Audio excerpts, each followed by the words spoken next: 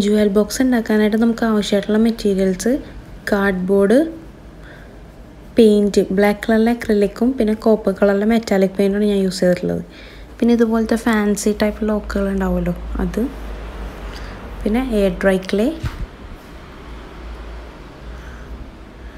Plaster of Paris, PVA glue ഏതായാലും മതി. പിന്നെ ഗ്ലൂ ഗണ്ണിന് പകരം ഫെവി ബോണ്ട് ഉണ്ടെങ്കിൽ അതും മതി കേട്ടോ. പിന്നെ ടിഷ്യൂ പേപ്പേഴ്സും ക്രാഫ്റ്റ് പേപ്പറിന് പകരം ന്യൂസ് പേപ്പർ ആയാലും മതി. ഫസ്റ്റ് നമ്മൾ നമ്മുടെ കാർഡ്ബോർഡ് ഒന്ന് കറക്റ്റ് അളവിൽ കട്ട് ചെയ്തെടുക്കണം. ഞാനിവിടെ ഈ ഒരു മെഷർമെൻറ്റാണ് യൂസ് ചെയ്തിട്ടുള്ളത്. നിങ്ങൾക്ക് വേണമെന്നുണ്ടെങ്കിൽ അതൊന്ന് റെഫർ ചെയ്യാം കേട്ടോ. എല്ലാ സൈഡുകളും ഞാൻ രണ്ട് പീസായിട്ട് കട്ട് ചെയ്തെടുത്തിട്ടുണ്ട്. കാരണം നമ്മുടെ കാർഡ്ബോർഡിന് ഇത്തിരി കട്ടി കുറവായതുകൊണ്ട് അതിനൊരിത്തിരി കട്ടി കൂട്ടാൻ വേണ്ടിയിട്ടാണ് ഞാൻ അങ്ങനെ ചെയ്തിട്ടുള്ളത്. പിന്നെ ബേസിൻ്റെ കാര്യം വരുമ്പോൾ ബേസിനേക്കാൾ 1 ഇഞ്ച് ഡിഫറൻസിലാണ് ഞാൻ അതിൻ്റെ തൊട്ട് മുകളിലുള്ള കാർഡ്ബോർഡ് കട്ട് ചെയ്തെടുത്തിട്ടുള്ളത്. ഇനി ബോക്സിൻ്റെ കാര്യം പറഞ്ഞ പോലെ ഈ ഒരു മെഷർമെൻറ്റിലാണ് ഞാൻ അതിൻ്റെ മൂടി കട്ട് ചെയ്തിട്ടുള്ളത്. അതും അതുപോലെ തന്നെ രണ്ട് പീസായിട്ട് കട്ട് ചെയ്തെടുത്തിട്ടുണ്ട്. പക്ഷേ അതിൻ്റെ മുകളിലത്തെ ഭാഗം ഒരു പീസ് മാത്രം കട്ട് ചെയ്തിട്ടുള്ളൂ. അതിന് 2 പീസ് എടുത്തിട്ടില്ല കേട്ടോ. ഇത് ഒരൊറ്റ പീസാണ്. അപ്പോൾ നമ്മൾ നേരത്തെ പറഞ്ഞതുപോലെ നമ്മളുടെ ആ രണ്ട് പീസുള്ളതെല്ലാം ഒന്ന് ഒട്ടിച്ചെടുക്കുകയാണ്. ഞാനിപ്പോൾ ഇവിടെ 2 ടൈപ്പ് ഗ്ലൂ ഒക്കെ ഉപയോഗിച്ച് ഒട്ടിക്കുന്നുണ്ട്. ശരിക്കും പറഞ്ഞാൽ അതിൻ്റെ ആവശ്യമൊന്നുമില്ല. ഫെവിക്കോളോ ഫെവി ബോണ്ടോ കൊണ്ടൊക്കെ കാർഡ്ബോർഡ് ഒട്ടിച്ചാൽ അത് നല്ല സ്ട്രോങ് ആയിട്ട് നിൽക്കും, അടർന്നൊന്നും വരില്ല. പക്ഷെ എൻ്റെ ഒരു സമാധാനത്തിന് ഇനി പെട്ടെന്നെങ്ങാനും അടർന്ന് വന്നാലോ എന്നോർത്തിട്ട് ഞാൻ ഒട്ടിച്ചു എന്ന് മാത്രമേ ഉള്ളൂ കേട്ടോ. അടുത്തത് നമ്മൾ നമ്മുടെ ബേസിലോട്ട് ഓരോ സൈഡുകളായിട്ട് സ്റ്റിക്ക് ചെയ്യാൻ പോവാണ്.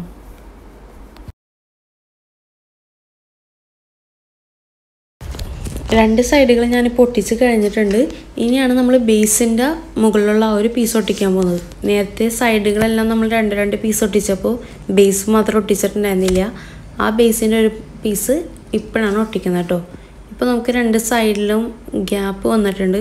ആ ഗ്യാപ്പിലായിരിക്കും ബാക്കി 2 പീസുകൾ നമ്മൾ ഒട്ടിക്കുക. അപ്പോൾ എല്ലാ സൈഡുകളും ഒട്ടിച്ച് നമ്മുടെ ബോക്സ് റെഡി ആയിട്ടുണ്ട്.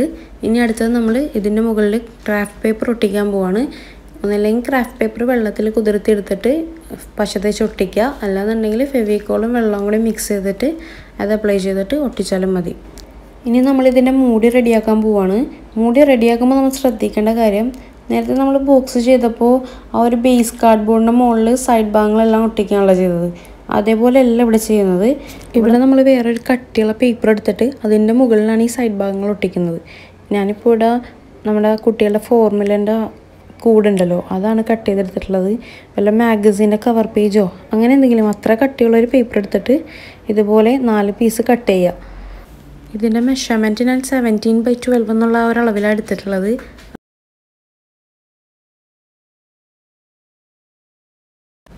ഇതുപോലെ ഒരു റെക്റ്റാങ്കിൾ ഷേപ്പിൽ ഇത് ഒട്ടിച്ചെടുത്തിട്ടുണ്ട്. ഇനി ഇതിൻ്റെ മുകളിലാണ് ഞാൻ ആ സൈഡ് ഭാഗങ്ങളെല്ലാം ഒട്ടിക്കുന്നത്. ഈ മെഷർമെൻറ്റ്സൊക്കെ കറക്റ്റ് അളവിൽ എടുത്തിട്ടില്ല എന്നുണ്ടെങ്കിൽ നമ്മുടെ ബോക്സിന് വല്ല എങ്കോണിപ്പും കാര്യങ്ങളൊക്കെ വരും. അല്ലെങ്കിൽ തുറക്കാനുണ്ടാക്കാനുള്ള ബുദ്ധിമുട്ടോ അല്ലെങ്കിൽ ഒരു ഭാഗം ചരിഞ്ഞൊക്കെ ഇരിക്കും. അപ്പോൾ മെഷർമെൻറ്റ്സൊക്കെ ഒന്ന് കറക്റ്റ് അളവിൽ എടുക്കാൻ നമ്മൾ ശ്രദ്ധിക്കണം കേട്ടോ.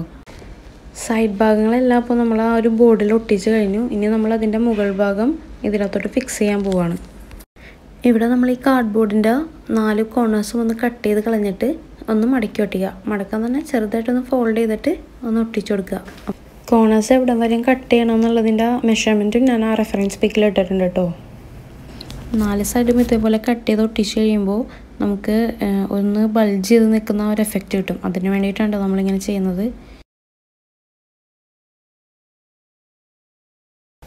അപ്പോൾ 4 സൈഡും ഒട്ടിച്ച് കഴിഞ്ഞു. ഇനി ഈ ഒരു പീസ് നമ്മൾ നേരത്തെ ഉണ്ടാക്കി വെച്ചിട്ടുള്ള ആ ഒരു പീസിൻ്റെ മുകളിലോട്ട് സ്റ്റിക്ക് ചെയ്യാൻ പോവാണ്.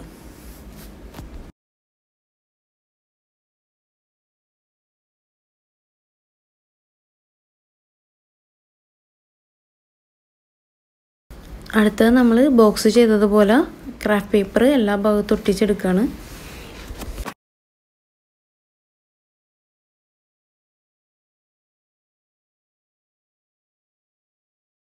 ക്രാഫ്റ്റ് പേപ്പറൊക്കെ നന്നായിട്ട് ഉണങ്ങി. ഇനി നമ്മൾ ഇതിനകത്തൊരു ലോക്ക് ഫിറ്റ് ചെയ്യാൻ പോവാണ്.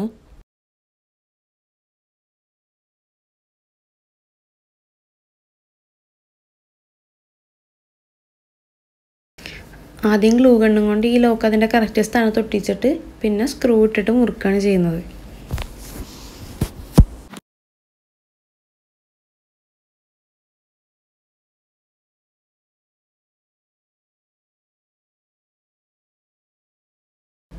അപ്പോൾ ലോക്കൊക്കെ ഫിക്സ് ചെയ്ത് കഴിഞ്ഞു. ഇതിനി ഒന്ന് ചെക്ക് ചെയ്ത് നോക്കുക.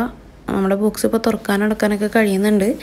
ഇനി അടുത്ത സ്റ്റെപ്പ് നമ്മൾ ഇതിൻ്റെ മുകളിൽ പ്ലാസ്റ്റർ ഓഫ് പാരീസ് അപ്ലൈ ചെയ്യാൻ പോവാണ്.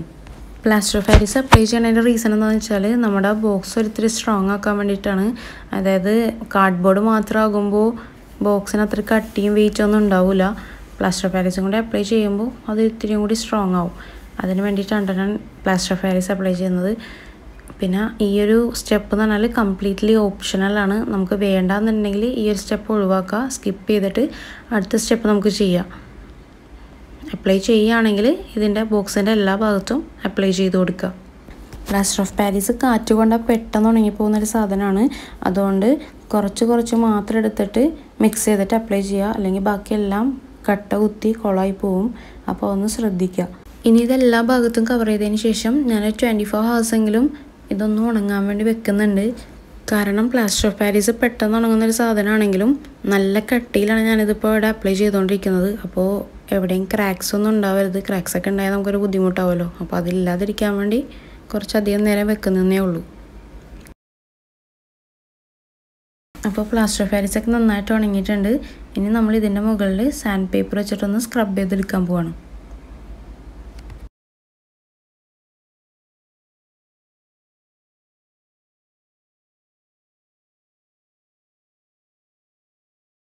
സ്ക്രബ് ചെയ്ത് നമ്മുടെ സർഫേസൊക്കെ നല്ല സ്മൂത്തായി കിട്ടിയിട്ടുണ്ട്. ഇനി ഇതിൻ്റെ മുകളിൽ ഞാനൊരു ഡിസൈൻ വരയ്ക്കുകയാണ്.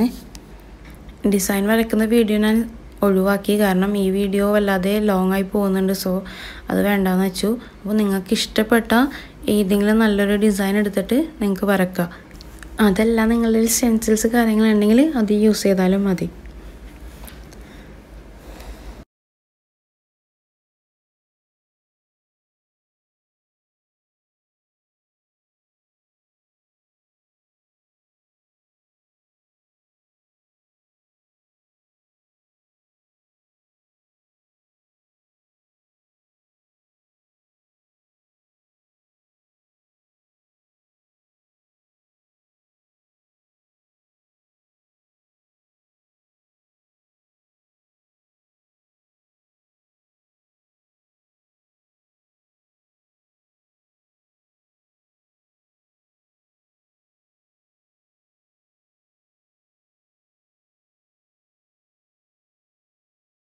അപ്പോൾ നമ്മൾ ബോക്സിൻ്റെ എല്ലാ ഭാഗത്തും ആ ഡിസൈനിൻ്റെ മുകളിലെല്ലാം ക്ലേ ഒട്ടിച്ച് കഴിഞ്ഞു.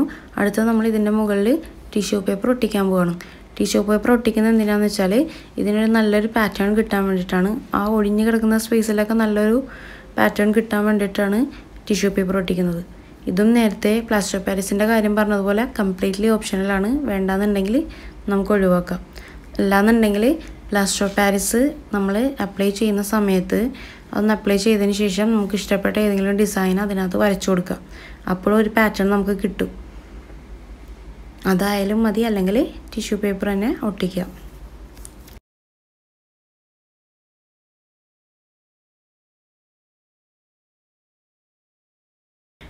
നമ്മുടെ ബോക്സ് ഓൾമോസ്റ്റ് റെഡി ആയിട്ടുണ്ട്. ഇനി അടുത്തത് നമ്മൾ ഇതിൻ്റെ മുകളിൽ ബ്ലാക്ക് കളറിലെ അക്രിലിക് പെയിൻറ്റ് ചെയ്യുകയാണ്.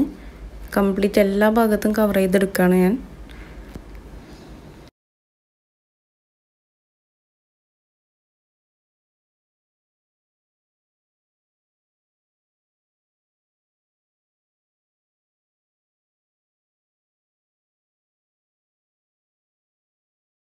ബ്ലാക്ക് കളറിലെ പെയിൻറ്റ് ഉണങ്ങിയിട്ടുണ്ട്. ഇനി നമ്മൾ ആ ഡിസൈനിൻ്റെ മുകളിൽ കോപ്പർ കളറിലെ മെറ്റാലിക് പെയിൻറ്റ് അടിച്ചു കൊടുക്കുകയാണ്. ഞാനിവിടെ പേൾസിൻ്റെ മെറ്റാലിക് പെയിൻറ്റാണ് യൂസ് ചെയ്തിട്ടുള്ളത്. കളേഴ്സൊക്കെ നിങ്ങൾക്ക് ഇഷ്ടമുള്ളതുപോലെ ഏത് വേണമെങ്കിലും ചൂസ് ചെയ്യാം. എനിക്കിഷ്ടപ്പെട്ടൊരു കളർ ഞാൻ സെലക്ട് ചെയ്തെന്നുള്ളൂ.